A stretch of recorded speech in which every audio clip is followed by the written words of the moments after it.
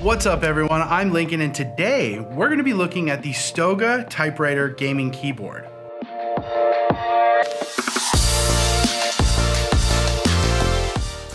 Now please make sure you're subscribed so you don't miss any of the reviews that we put out. We picked this up off Amazon and it will be linked in the description down below. So I really like the look and design of the keys and the overall keyboard. It looks awesome, but that's pretty much where my love for this thing goes away. It has two big dials on the top. The one on the right is to skip tracks on your music player. If you press it down, that's play pause. And if you press down and turn, that's the volume function. Now the left dial is tied to the backlight. I'm not really sure why they did that. They made it look the exact same. They also didn't label these, but they made it look the exact same as the one on the right.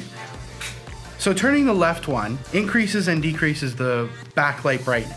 Clicking it down and turning it, you can change how fast the backlight cycles, and then just clicking it changes what's happening on the backlight. Initially, I couldn't get any of this to work. All it was doing was white. Now it actually does cycle through the colors. That's great, but I still don't like the fact that the dials are the exact same. This could have been labeled differently or, made a different size. It's fine. The left one should have been volume and the right one should have been skip track, in my opinion. And then the brightness and all that stuff could have been an entirely different dial. The backlight is underneath all the keys and each key has a chrome ring around it. That causes really bad reflections and it makes it really hard to see the keys. The backlight also doesn't shine through the keys really nicely, so seeing the letters, especially if there's a light above you, is nearly impossible because this doesn't have any feet, so you cannot tilt it towards you by opening up the feet. It has to sit flat on the desk unless you manually put something underneath it to hold it up. That's another strike against it. I don't like the fact that it doesn't have feet. I wrote the script for this product review with this keyboard and I found that the backlight was obnoxious, the angle was really obnoxious, and just the overall functionality of the keyboard was kind of questionable in my opinion.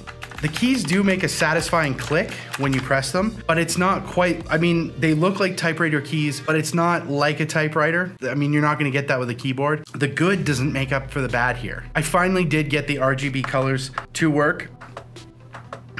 You'll notice even live, it's doing what it was doing before. So now it takes click, click, click, click, like so many clicks to kind of get it to work. No part of me wants to use this keyboard beyond writing the script for this video. Typewriter keyboards are really rad in my opinion. I really wanted to love this, but I think STOGA has their work cut out for them with this. This could be an amazing keyboard, but I think they just need to go back to the drawing board a little bit, add a few features. There's a whole, in the instruction booklet, there's a bunch of keyboard shortcuts that they've built into this thing that I'm kind of like, okay, whatever. There's all these buttons at the top that are kind of useless. This will just open Google Chrome. This one takes you to your desktop. This one's for music. None of these I got to work. One of them is supposed to lock the computer, sleep it, whatever. I couldn't get any of that stuff to work. So like I said, this could be a really great keyboard in the future if they decide to put the work into it. For now, I'm gonna give this thing it's a 2.5 out of 5. It's 50% there in my opinion. So that's gonna do it for my review on this one. It is linked in the description below if you did want to grab one for yourself. Please like this video and make sure you're subscribed. If you aren't, how are you not subscribed yet? Subscribe so you don't miss any of the reviews we're putting out weekly. I'm Lincoln, thanks for watching.